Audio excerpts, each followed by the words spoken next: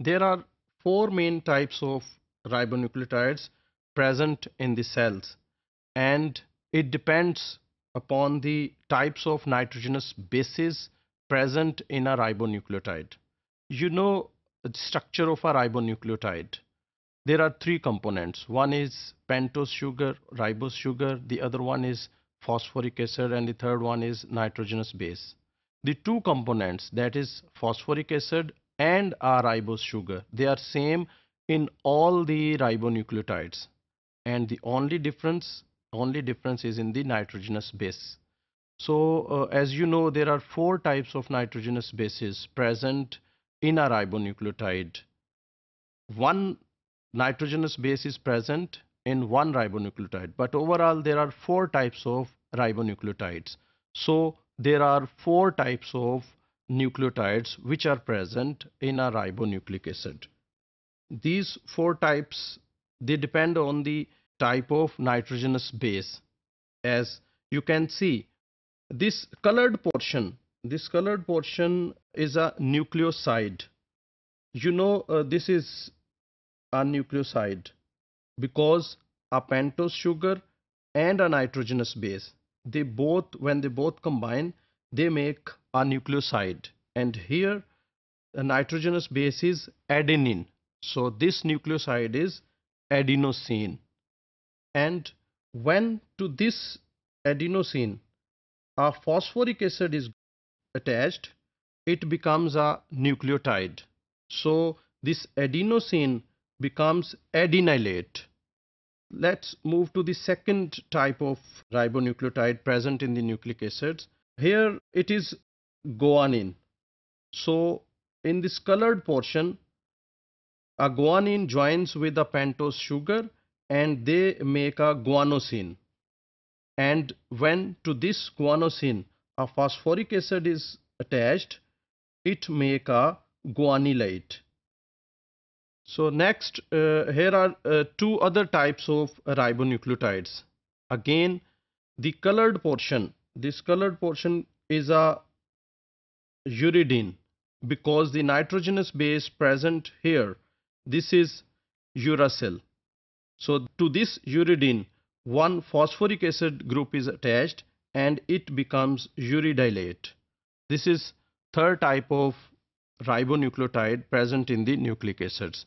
The fourth and the last type of ribonucleotide is cytidylate.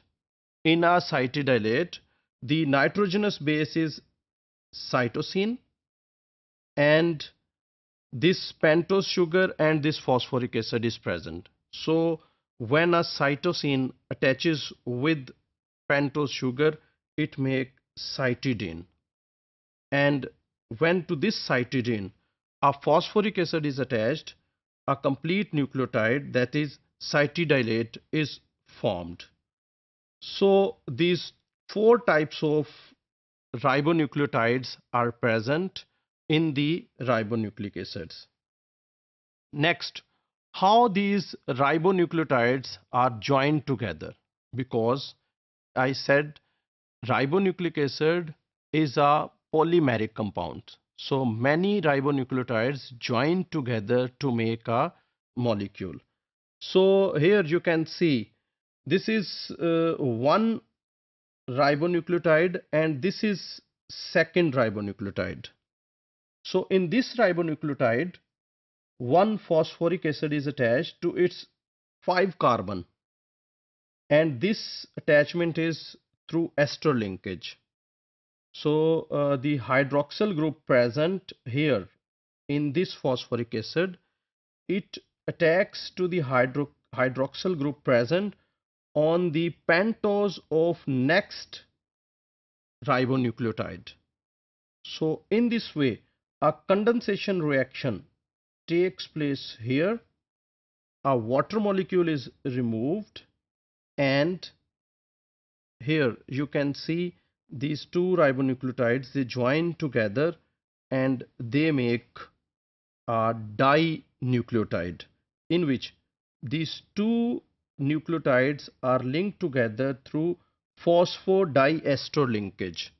Why this is called phosphodiester linkage? Because Here one phosphate group is present, and this phosphate group, it is linked with one pentose with a ester linkage, and the second ester linkage is present here. So whole this is one phosphate and two esters, so it is called phosphodiester.